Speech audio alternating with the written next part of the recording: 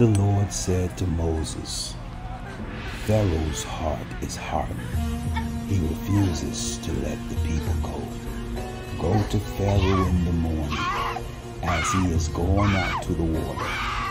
Stand on the bank of the Nile to meet him, and take in your hand the staff, to turn into a serpent, and you shall say to him, The Lord, the God of the Hebrews, sent me to you, saying, Let my people go, that they may serve me in the wilderness.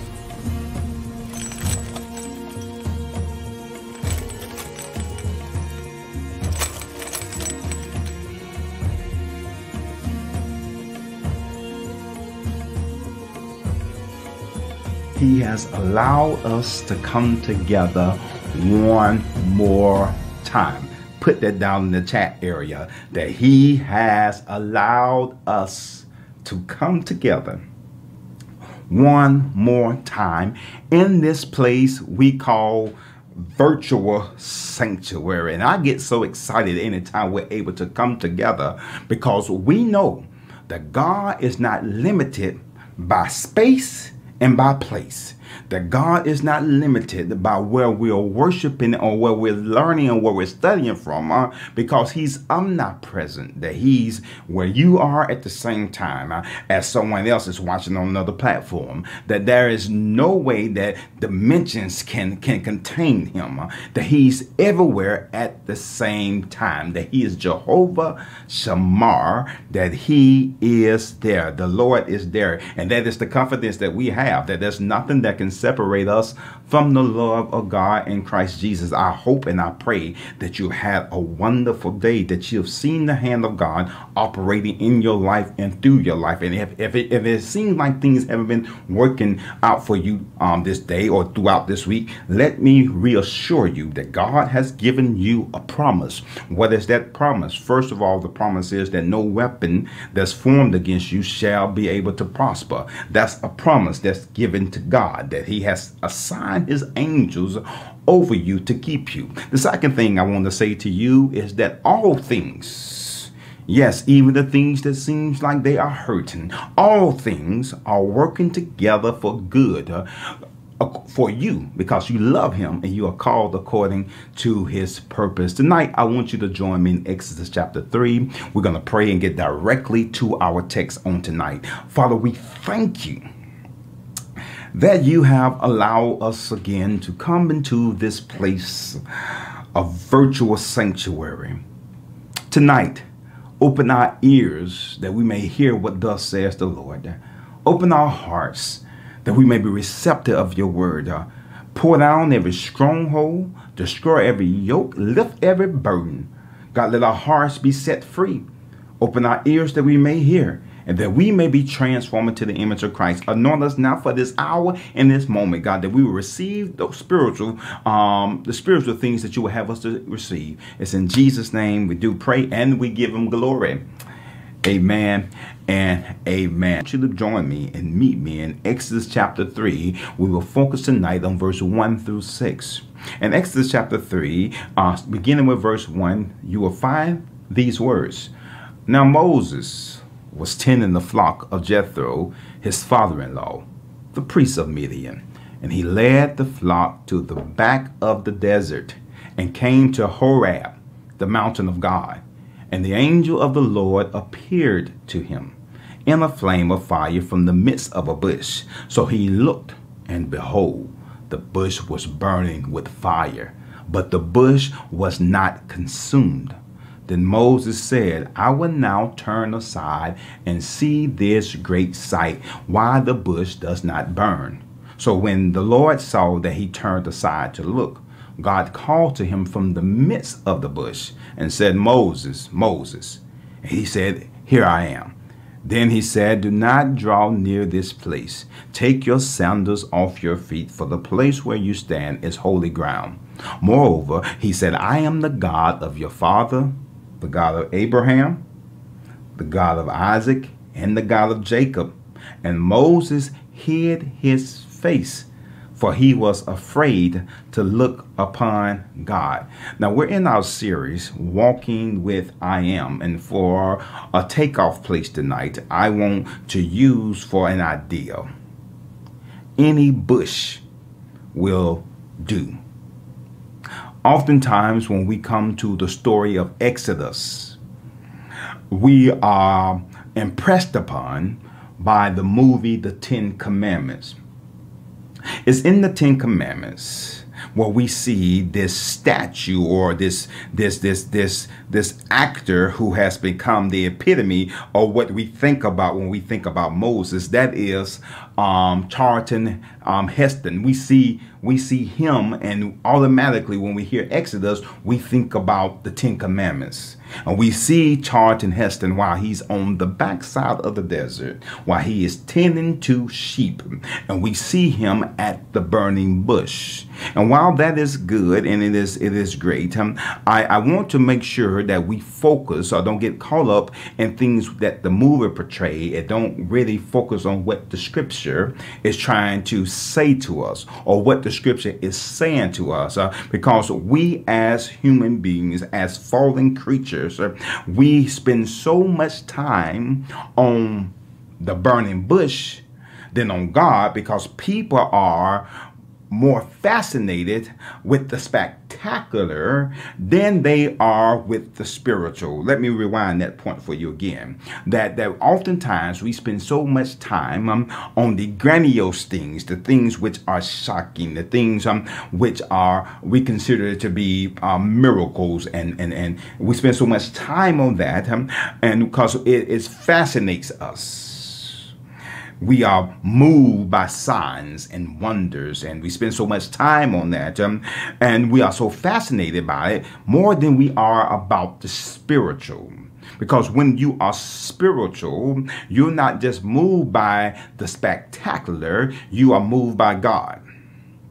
Let me slow down here and say that. When you are spiritual, you're not just moved by the spectacular, you are moved by God. That you are not moved by impressions, you are moved by God. That you are not moved because of excitement, you are moved by God. You are not moved by emotions, you are moved by spirit. And although you may have emotions, you understand that your emotions change, but the Spirit of God never changes. So you are moved by God. And anytime we are having an encounter with God, and in particular in this text, we are able to witness through the text a spiritual moment that has taken the form or has been manifested in the way of the angel of the Lord. The Bible says that Moses is now on the backside of the desert,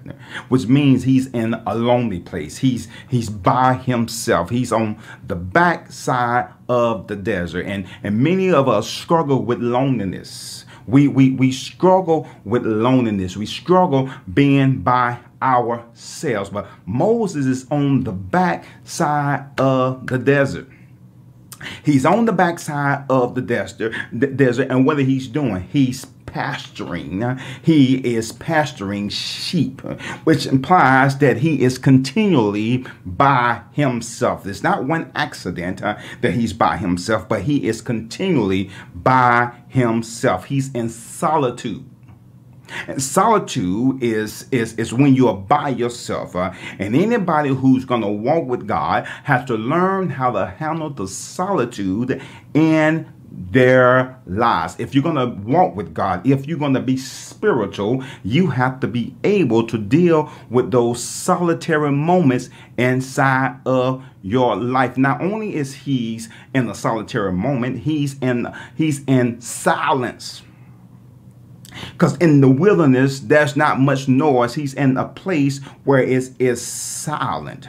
So he's in solitude and he is silent. So if you are alone tonight, be ready to meet God for the place of solitude and silence that you are experiencing. Remember Elijah, God was not in the earthquake. That is the spectacular. God was not in the fire. That is the spectacular. He was not in the wind, but it was in the silence that Elijah heard God. And so Moses is on the backside of the desert. He's in the wilderness, and he's in a place of solitude, and he's in a place of silence. So anytime you find yourself in the place of solitude and you find yourself in a place of silence, it is not the time to become depressed. Put that down there in the chat. Say, I'm not depressed because I'm alone. It is not the time to come depressed. It is the time for you to be more in tune with what is going on spiritual than you've ever been before in your life. Because noise can move us in our carnality. Noise can move us in our flesh. But it takes silence oftentimes to hear the voice of God. It was in the silence. God spoke into the darkness where there was no noise, and he began to create. So it's in the solitude, in the silent moments of our lives, that we have to be more alert for what is spiritually going on. So Moses is on the backside of the desert. He's in solitude. He's in silence. He's not receiving no text messages. He's not receiving any messages on Instagram. He's not receiving any messages on Facebook. He's not receiving any messages on Twitch. He's in solitude. He has taken a sabbatical, not just a 1-year sabbatical. He has taken a 40-year sabbatical on the backside of the desert, doing the same old mundane thing. He is pasturing sheep. He is dealing with sheep every day of his life. You ask Moses, what are you going to do tomorrow? Moses would tell you, I'm about to pasture some sheep. I'm about to go over the same routine over and over. This is a man who was the prince of Egypt. Now he's on the backside of the desert. He's left the life of fame where everybody was serving him, but now he's on the backside of the desert serving sheep. He's in a place of solitude. He's in a place of silence. And in that silence, the Bible declares, and the angel of the Lord showed up.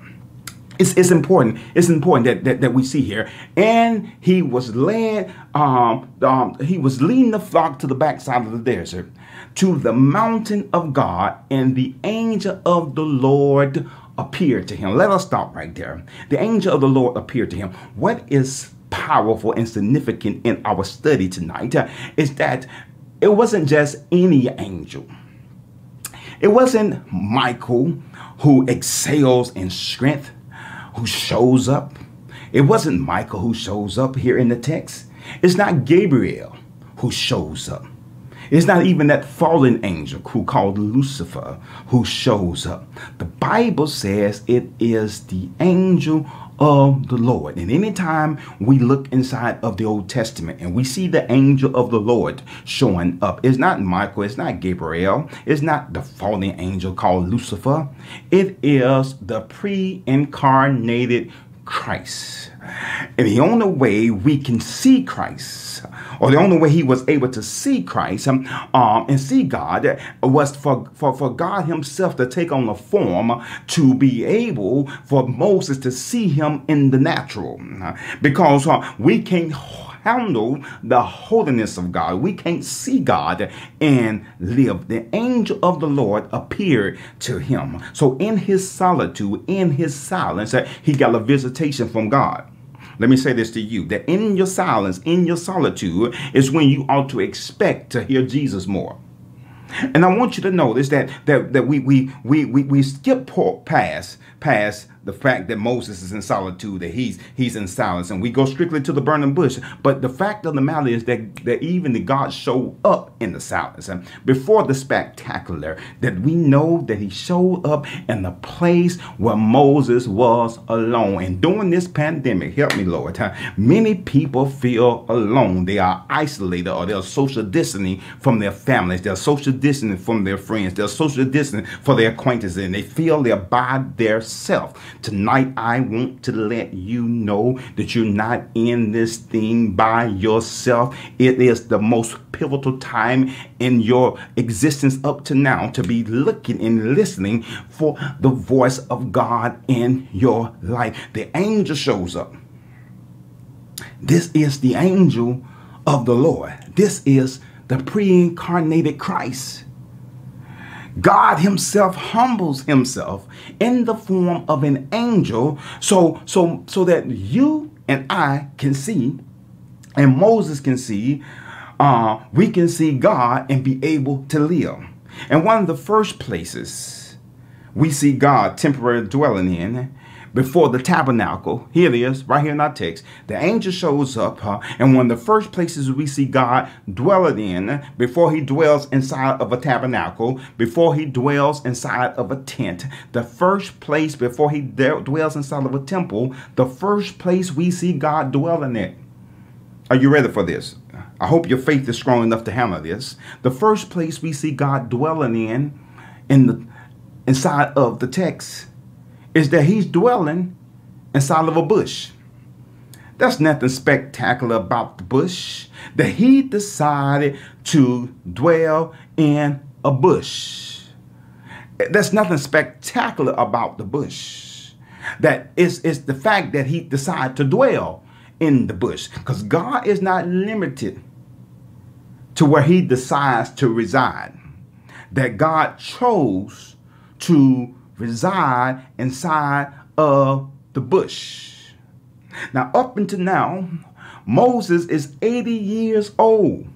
And we have seen in the first 3 chapters of the book of Exodus, 2/3 of Moses' life. He is an old man on the backside of the desert who's by himself, who is lonely. And Christ visits him, and he visits him and take tabernacle inside of a bush. And what happens oftentimes, we move quickly to the fact that the bush is on fire. And God is not spending much time. When we look at this writing, Moses does not spend much time talking about the burning bush. What we need to listen for tonight, are you ready for this? Is that what we hear from the bush? That is not the bush which is of importance here. It's what we hear from the bush. That God blazing is an order. That God blazing inside of this ordinary bush, I need to say to you, does not diminish God's holiness. That God is holy, the bush says, because anytime we see the burning of flame, that the primary effect of fire is to consume. It is the first thing is for it to consume. That is the very first thing for a fire to do. But after it consuming, the fire actually purifies. And so we notice here in the text that the Lord descended on an insignificant common plant, a common bush, which is symbolic of that which is most humble and even despised. We're going somewhere tonight. And so the fire was not in a tall and stately cedar. It wasn't inside of an oak tree. It wasn't inside of a cedar tree, but it was inside of a bramble bush. For God chooses the weak and despised things of this world, like Moses, who's a shepherd. Like you, who might not have no name, no title, no following, nobody listening to you. God chooses the things that seem to be insignificant to confound those who are wise, like Pharaoh and those in his upper court. And so any bush, God says to us, will do, so long as the bush, watch out, don't run into nighttime. Any bush will do as long as God is inside of the bush. And so this bush, the scriptures point out to us, the bush is not the significance of the bush, it's the significance of God. And don't get drawn away by or fascinated with the spectacular, get fascinated with the spiritual. That this is not about God performing a miracle, this is about a spiritual moment. that the curiosity of Moses then is kindled, and he turns aside, the Bible says, and he is searching for this strange thing which is spectacular. And sometimes God can use the spectacular to get our attention, but we can't linger on the spectacular. We have to focus on God. Moses turned aside, the scripture says. He turns aside. He draws near to the place. He turns aside and draws near to the place where this bush is burning. Let me say this to you. Moses liked to play with fire. How do I know that Moses liked to play with fire? The reason I know that Moses liked to play with fire is that God only will use things that he knows that we are attracted to get our attention. Let me come up for air right here. That don't find it strange that whatever God used to get your attention is often things that you are already attracted to. That God don't use things that won't attract you. If he know you're not moved by certain things, God will use what attracts you. On the flip end of the thing, if you think Satan will use your weaknesses and that Satan will use the things that he know that make you weak, why don't you think God will use things that make you stronger, or things that you like to use to get your attention? God used it because Moses liked to play with fire. And he saw the fire because it was something that he liked to play with. How do I know Moses liked to play with fire? It was Moses who was inside of Pharaoh's palace, came out and he slew a man and hid the man and buried him. That was Moses playing with fire. It doesn't matter what type of fire it is. What it matters is that he liked to play on the high side. He liked to play on the edge. Moses liked to live life on the edge. In fact, in our text, we see he's moving the sheep to the backside, onto the edge of the desert. That Moses loved to live life on the edge. And so God used what would attract Moses to get Moses' attention. Now look here in the text. The text says that Moses said, I will now turn aside and see this great sight, why it is not burning. Now, curiosity, we know, killed the cat, but curiosity got Moses closer to God. Because when you are spiritual, you're not just moved by the spectacular, you are curious what's behind the spectacular. Only if we can get beyond the veil, that we can stop just focusing on what is happening in the natural, but get to what is actually going into the spiritual realm. And God speaks to him out of the spectacular. He hears the spiritual out of the spectacular. When Moses saw it, the Bible says he investigated it. In other words, Moses saw revelation. But he didn't just take it at face value. He investigated what he saw. And when he began to investigate what he saw, God spoke to him from an unexpected source. You have to be careful not to turn down people you don't know, because God can always speak to unexpected, or speak out of unexpected sources. God speaks out of this burning bush. And when Moses hears God speaking, he goes to the bush to communicate with God.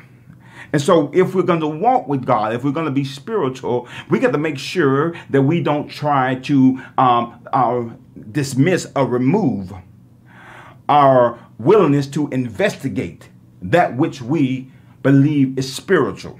So God called Moses out of the supernatural and out of the invisible realm. God is in the spiritual. I hope you can see this. He's in the spiritual, Moses in the physical. But God talks out of the spiritual, and his voice is manifested in the physical. Okay, let me go this way. Moses does not see God. The bush is just a sign, a symbol of God there. He sees the burning bush, but he hears God. He sees the spectacular, but he hears God. And just because people are not moved by the spectacular, that doesn't mean they don't hear the spiritual. I'd rather for people to hear the spiritual than to be moved by the spectacular. It's not the spectacular that makes us grow. It's being able to hear the voice of God. Moses come near and he's seeking and he's asking. He got questions. He's amused about what is going on, and his conscience is not satisfied. And the Bible says God speaks to him when he began to come closer. Moses got closer, and the Bible says, so when Moses saw that, he turned aside, verse 4, and he looked, God called to him. From the midst of the bush, Moses, Moses. And Moses said, here I am. Then he said, do not draw near this place. Take your sandals off. Your curiosity, Moses, has brought you close enough. Take your sandals off your feet. For the place where you are standing, Moses, is an holy ground. God is speaking to Moses. Help me, God. He is speaking to Moses. And as he is speaking to Moses, many of us have abused this text here, or we abuse the phrase that God speaks to us.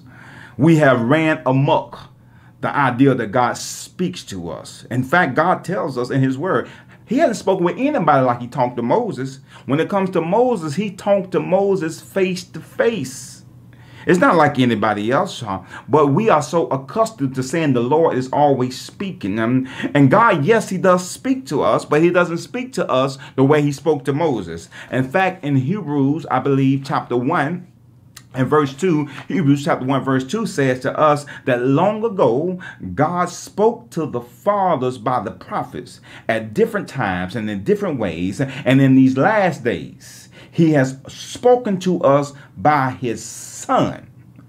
God has appointed him heir of all things and made the universe through him, that the Son is the radiance of God's glory and the exact expression of his nature, sustaining all things by his powerful word. So when God speaks to us through Jesus. He doesn't talk to us like he talked to Moses when he saw Moses face to face.